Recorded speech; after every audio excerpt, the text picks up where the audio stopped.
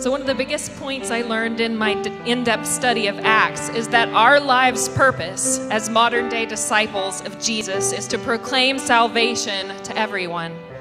I struggle sometimes keeping my focus on that purpose with the pace that this life goes. I love this song that reminds me of what I am here for, especially the last verse where it essentially is praying Philippians 1:23 and Matthew 16:24 to take up my cross and follow him, follow Jesus daily, and realize that living as Christ and to die for him is gain.